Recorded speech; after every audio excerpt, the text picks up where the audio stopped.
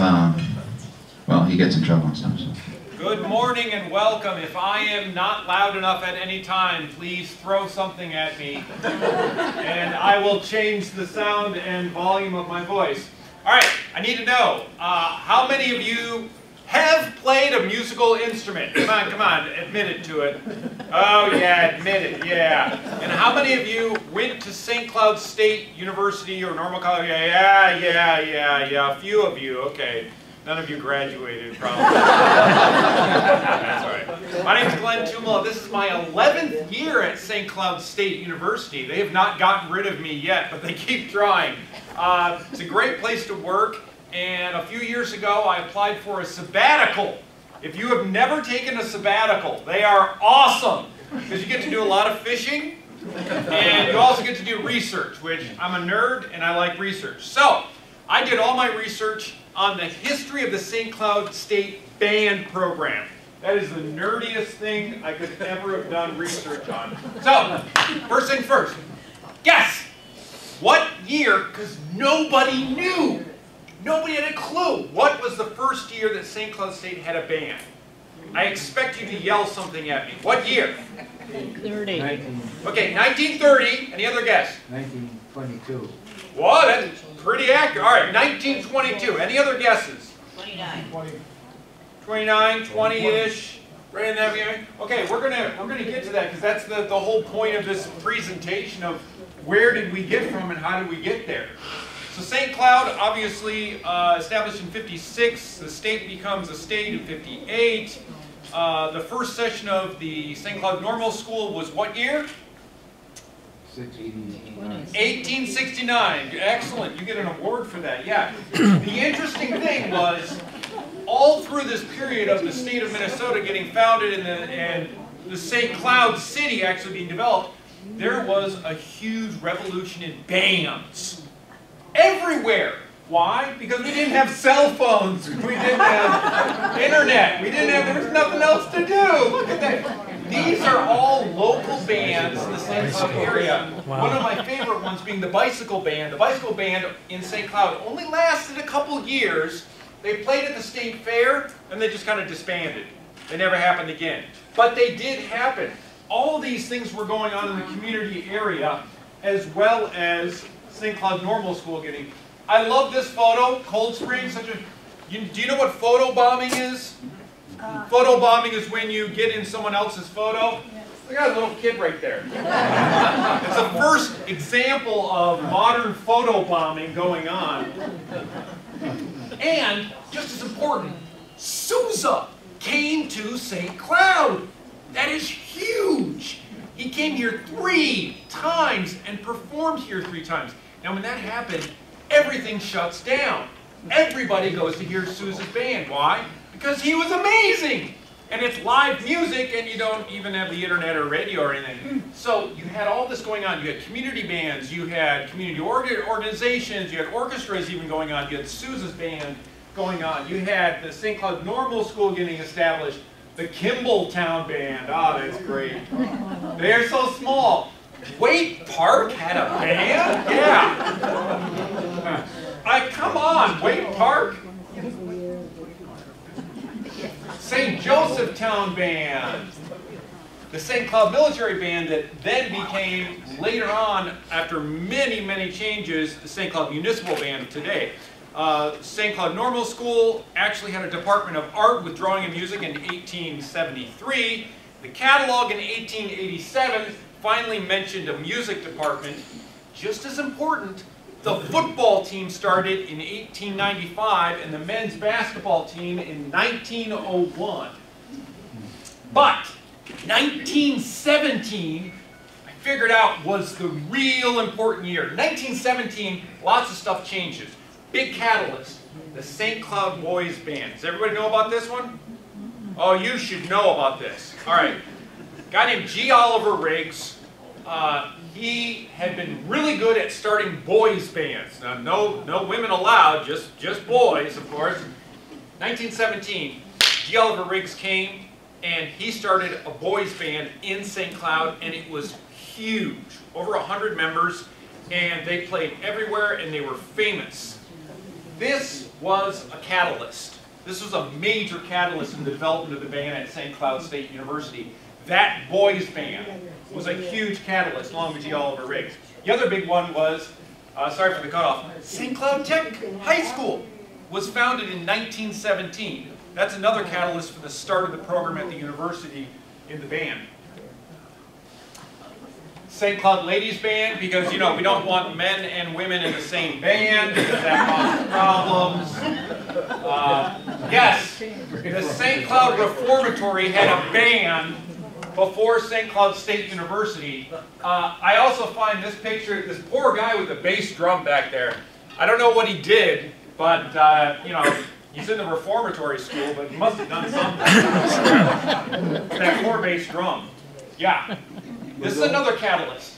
Carleton College came to campus and played a concert. Now, what do you think it's like when you're on campus and another band comes and plays and they're good and you don't have one? What's that like? That's like, ooh, I don't like that. We should get Carleton College.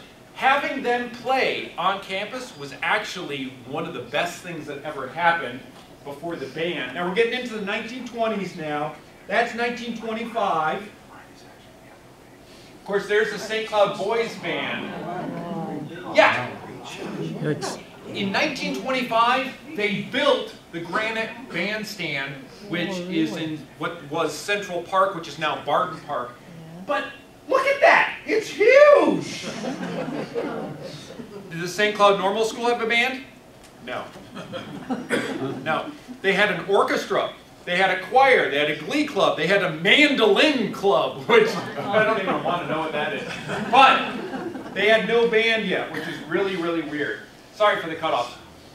Interesting transition here. They finally had their first homecoming, so that was important. They dedicated Brown Field. They had a pep fest and a throw together band, but as I learned quickly, they had no band. And they're going to have a homecoming football game. You've got to have a band. What do? You get the St. Cloud Boys Band. So the St. Cloud Boys Band actually played for our homecoming because we had no band yet. Things change slowly in life. All right, 1927. 1927 is officially, so we had a 29 over here, didn't we? Yeah, you point at him. Yeah, 20, yeah. All right. Oh, take credit for it. Just raise your hand. Yeah. 1927 is officially the first year. Why? Because it's the first year I could find in a yearbook that it actually has the information there. Interesting thing about this. I started going through transcripts because St. Cloud State actually keeps the transcripts of everyone. And because freedom of information, it's like, you know, they're passed away, so you can look at their transcripts and see their grades. It's legal to do that. I couldn't find them all. And it was frustrating me. I couldn't find all those students. I found a few of them. And I was like, well, I want to know everything there is to know about them. I couldn't find them. I was really getting confused. And then one morning, when I woke up on sabbatical, I figured out, I think I know where they are. I think I know where they're missing. Where do you think they were? Take a guess. Why don't you think all those students were in the transcripts from St. Cloud State? They weren't students. What were they? Boys band, and just as importantly, that 1917 connection, they were students at St. Cloud Technical High School. So I went to St. Cloud Tech High School, and I went and found one of their yearbooks, and drinking coffee, I went through it, and there they were. I had pictures of them, like, oh, you weren't even in college. In fact, those St. Cloud Tech students, not all of them even went on to college. They just were, they were around, and the students were like, hey, let's start a band. You, and you. What are you doing on Friday? Come and play with us. All right, thanks. This band, the first band, was student-run, student-started, student-organized. University had nothing to do with it. It's unfortunate, but that's just the way it happened. That's just the way it happened. 1927, that's the first year. And yeah, 40% of the band weren't even students. I'm going to go back here. Anybody see anything interesting with this photo? I figured this out at about 3 a.m. one morning on sabbatical. Anybody see something unusual about this photo? No uniforms. They're not all holding instruments, but they do play instruments. Anything else you see unusual? Mary? Women. No women. I mean, this hit me at about 3 a.m. on sabbatical. Look at the trombone player. He's not holding the trombone correctly. He's holding it backwards. Yeah, that's what happens when you stay up really late and you drink a lot of coffee on sabbatical. All right? He's holding it backwards. Now look at the sousaphone. It's a left-handed sousaphone. They're not left-handed. They're right-handed sousaphones. But back in the 1920s, they actually manufactured a limited number of left-handed sousaphones. They're collector's items now because they don't exist. But that hit me. That hit me. Yeah. That makes no sense. But he learned trombone backwards. He was probably left-handed. And the tuba was probably around there. Yeah, 3 a.m. That's what you get for going on sabbatical. Yeah. St. Cloud Tech High School, good. G. Oliver Riggs, this is another important part in the development of the band program, is the tax law of 1927. I know you're really excited to talk about tax law today. And the thing is, the tax law of 1927 actually allowed for the St. Cloud Municipal Band to exist because it made it legal for a community or a town or a city to tax themselves to pay for a band. Huge difference, and we still do that today. That's where the St. Cloud Municipal Band has financial support from. The tax law, G. Oliver Riggs was extremely important in that. A couple articles. Let's give a big Victor Rupp, big hand, the official director. Does the name Victor Rupp look familiar? Yeah. It's okay, I'm really tough. The previous photo with the left-handed trombone, that's him! So he graduated and they made him director. That's crazy! What kind of qualifications do you have? Anyway, he became the first director, the first official director in 1928. So congratulations, here's your diploma. We'll see you at work on Monday. And he became the first director. I love that information though because nobody had any clue that was actually going on. Another catalyst that happened is the North Dakota Band. North Dakota had a great band program even back then, and they came to the university and played as well. Also, 1929, College Catalog finally lists a band. Now, once you get in the catalog, I know this from teaching there, once you're in the catalog, you exist. But until, like in the phone book, if you're not in the phone book, you don't exist. So if you're not in the catalog, but they finally got in the catalog with Mr. Rupp actually listed as the director. Development happened pretty quick after that. You know that as the music studio. It no longer exists. It used to be right next to Eastman. Very good. Right next to Eastman. You're going to pass one of my classes. Not today, later. Right next to Eastman. That was also used not only for the music in the band, what was it also used for? Housing of student athletes. And yes, I did find a memorandum in archives of a complaint about the student athletes leaving cigarette butts around the music studio. So yeah. But it got torn down because it was really old and really pretty bad. This is an interesting one. There's Old Main, but more interestingly enough, you can see there are women in the band. There actually are women in the band. A lot of band programs at the collegiate level started as all male, Texas A&M, and stayed all male for a long time. Forget integration, yeah. But I think we actually had women in the band program because we had to. We then started splitting. We had a junior band, we had a senior band.